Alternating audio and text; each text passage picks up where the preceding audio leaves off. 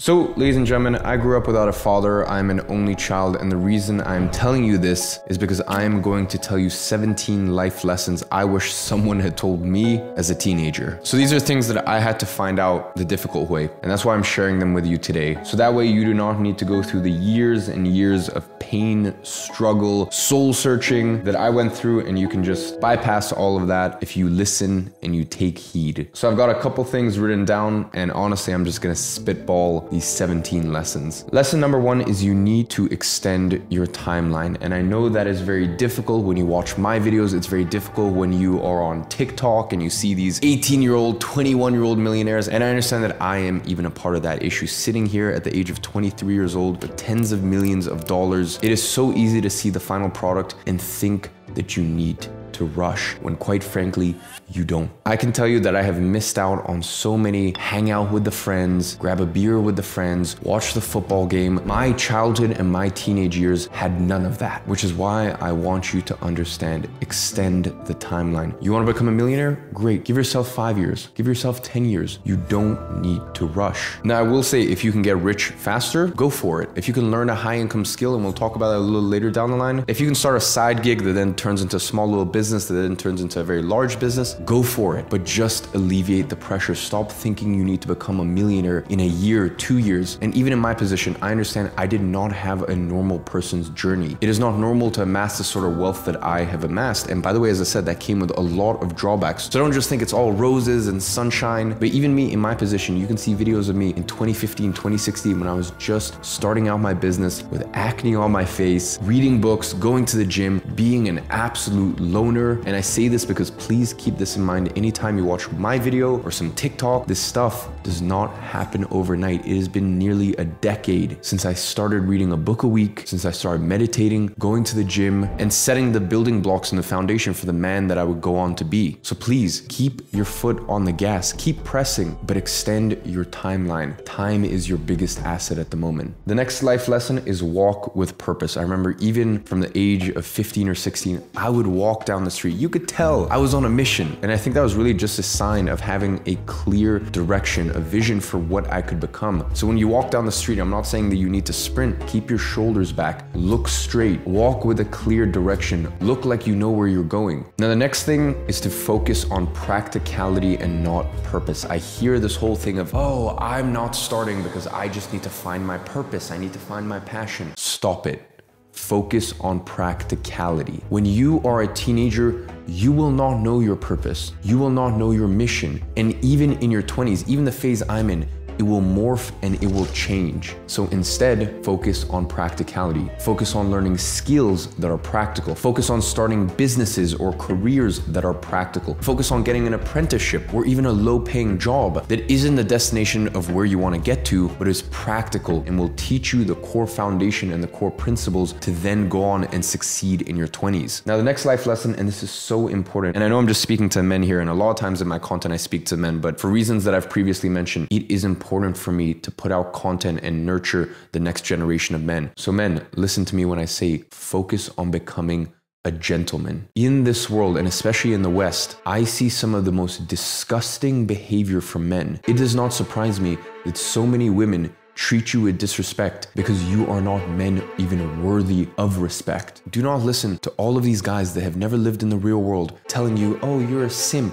if you pick up a girl, if you drop a girl home after a date, if you pay for the bill. I don't know who raised some of these kids because quite clearly they're not actual men. The way that I was raised is as a man, you pay for the bill. And if you cannot pay for the bill, if you cannot afford to, and when I was younger, I was in that position, well then guess what? Get to work. Don't take girls out to dinner. Put your head down and focus. If you're taking a girl to dinner, you pick her up, you drop her home, you do the gentlemanly thing. I cannot express how important these things are to learn in your teenage years. Other things, understanding a girl's alcohol tolerance. I see so many idiots that give girls drink after drink after drink, not seeing that they are quite clearly intoxicated. As I said, I don't know how some guys were raised, but the way that I was raised, if you are with a woman, if she's your date or she's one of your friends, in that situation, you are responsible for her. So act accordingly. If you want to be a man of honor, if you want to be a man that deserves respect, then you must learn how to treat a woman properly. Never ever let her cross your boundaries. And just remember, if you are a man that is worthy of respect, then obviously never accept disrespect from another party. But I just think in this world we live in, so many men are afraid of, coming across and being a simp if you pay for the bill or if you pick her up on a way to a date. That is absolutely no way to conduct yourself as a man. So learn these principles as a teenager and they will carry through for the rest of your life. Especially if you stack them up with all these other life lessons, then you are going to be a man of honor. You are going to be a man that other women respect. And I can tell you that that goes very far in life. The next thing is I want you to enjoy the journey. I want you to remember that these are your glory years. These years right now as a teenager, and especially in your early teens even, these are the years you're going to look back at with fondness, because these are the years that you built. You built your character, the person that you are going to become. I can tell you right now that my most fond years were probably the year before I started my first ever business when I was 16, and the couple years after that. The years where things were tough, they were not easy. I was making sacrifices. It was difficult at the time, but I have so much appreciation for it now. So please, if things are difficult or they're hard right now, take a moment to appreciate it, because these are the years you're going to be talking about in a decade, 2 decades. When you're sitting outside with your boys at your beachfront property, having a cigar or drinking a glass of wine and reminiscing about the good times. Now, if you're in your teens, I want you to start investing now. And I don't care if it's $10 a week or $30 a week or $50, whatever you can do, even if it's $5 a week.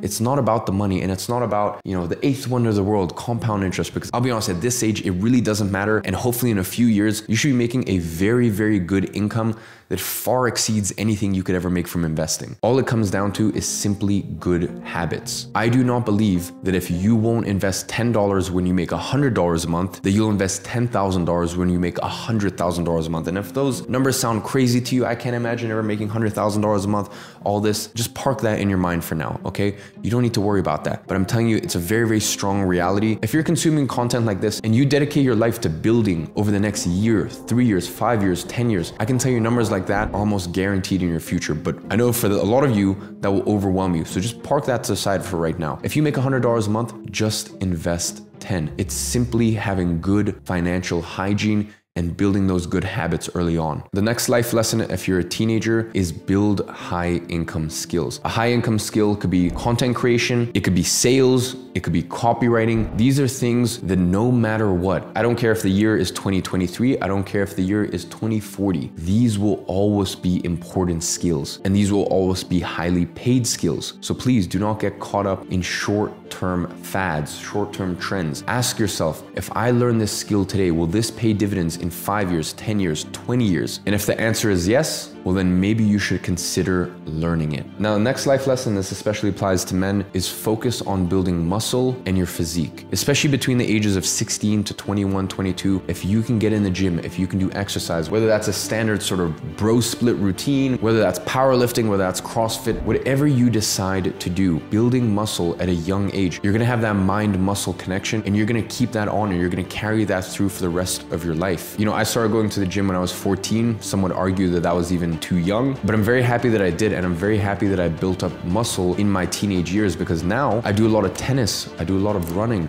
some boxing, and I never really worry about losing muscle or my physique or anything like that, because I had more than half a decade of nurturing that. So especially for men, as our testosterone starts to decline in our mid-20s onwards, use these years to your advantage. Lift heavy things, push yourself, train hard, because you have this incredible advantage and will carry through for the rest of your life. The next life lesson is be confident, but acknowledge your age and your lack of wisdom. I started my first business when I was 16 years old. And by the way, this wasn't a business where I was hiding behind a computer. I was front facing with clients. I was pitching multi-million-dollar businesses. So I had to walk in with confidence. I had to be presentable. I had to talk. I had to communicate clearly. I had to be confident regardless of my age. And I had to do that front facing publicly to potential clients. But at home, when I was alone, in solace, in peace, I understood. And even me sat here at 23, hundreds of thousands of people, even millions of people around the world, looking at me as a hero, an inspiration, a mentor.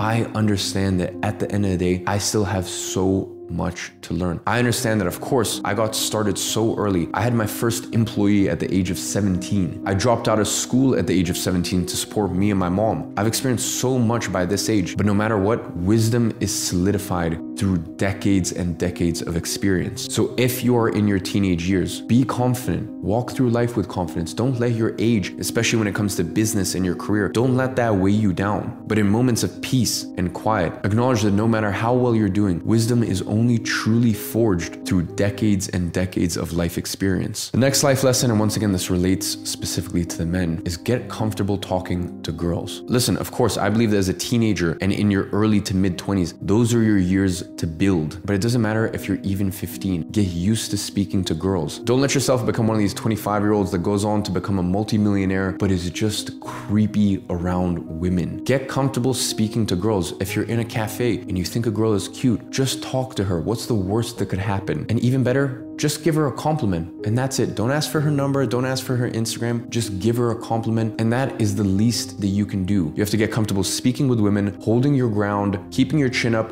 and keeping confident. Don't let it consume your life, because I do not believe that women should be your goal in your teenage and early 20s. Because as a man, your best years really are from the ages of around 26, 28, all the way up until your late 30s. But nonetheless, just learn how to carry yourself around the opposite sex. The next lesson is keep your word, and start learning this lesson from a young age. If you say that you're gonna give someone a certain percentage in your business, well then give them that percentage. If you say that you can show up to something, well then show up to it. Your word is your reputation, and your reputation is the most important thing that you have. So learning from a young age to show up, to keep your word, that will build trust, and that will build respect, and that will carry on for the rest of your life. The next life lesson, and once again, I know this relates specifically more to the men, is in your 20s. Doesn't matter if it's your early, mid, or late 20s. These are your years to build. If you do things correctly, your 20s will set you up for the rest of your life. So I made this video specifically for the teenagers, but it's really just to say that your 20s, mentally prepare yourself, because this truly will be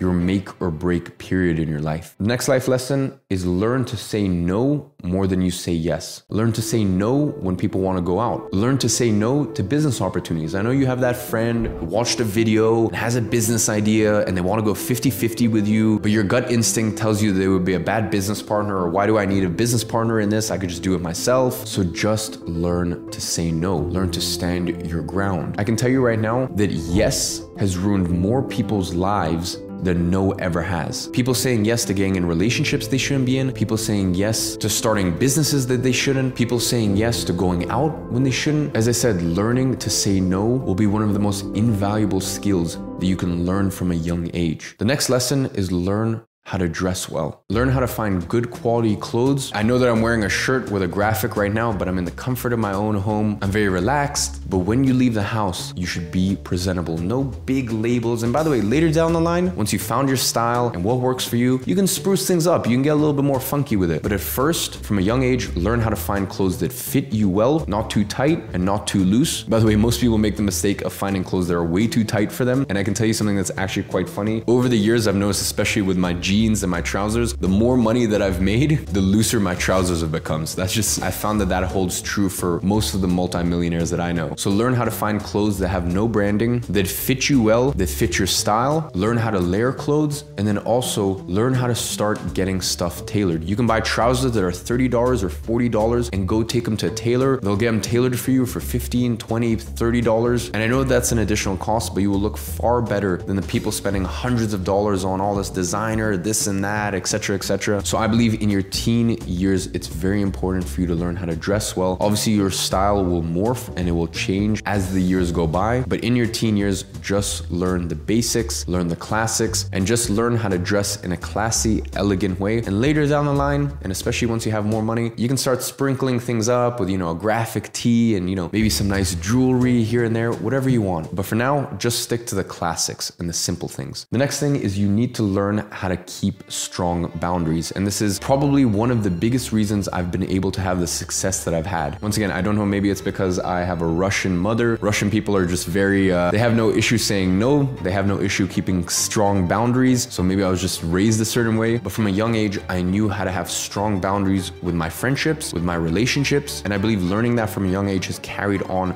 for the rest of my life, where I can honestly say that my friendships, the people that I work with, the people at my companies, any of my romantic relationships, we have such mutual respect for each other. We have an understanding for each other's boundaries. And that was all built off the back of, from a young age, learning to say no, as I mentioned earlier on, and learning how to have strong boundaries with the people around me. Now, the next thing that I want to talk about, and I know that for some of you, I have atheists watching, so maybe you might roll your eyes. Whatever you want to believe in, go for it. Build your relationship with the Creator. Whatever the Creator means to you, whatever religion you follow, whatever it is, maybe you're just spiritual, but build a relationship with whatever the Creator means to you, because I can tell you, you will have some of the highest highs in your life and you will have some of the lowest lows if you live life properly. Because the worst life you can have is just flatline. So if you follow all of these life lessons, then you will have a life of incredible highs and incredible lows. And as I said, that is what makes a good life. And the only way to stay sane and not go crazy in those periods is to be humbled by the Creator. As I said, whatever that means to you, is to understand that there is something bigger than you. And the only way that you're gonna get through this crazy, turbulent, tumultuous life is by having a strong relationship with the Creator. I remember I was 6 or 7 when I started praying to God. And the reason that I started praying to God was because I had a very, very difficult upbringing. And it's funny, the only people that I see that don't have a relationship with the Creator, whatever that means to them, is the people who have had a life like this. The people who never went out there, never took risks, never fought for the life that they wanted. For some reason, they're always the ones that seem to turn to atheism. So I can tell you from firsthand experience, life will get crazy. And the only way to stay sane when times are good and when they're bad is to have a relationship with God or the Creator or whatever you want to refer to it as. The last and arguably the most important life lesson for teenagers is take ownership of your life. Something great happens in your life, great, you can take responsibility for it, as well as the Creator. Something bad happens in your life, great, take responsibility for it. Radical ownership of your life. No excuses, it is only you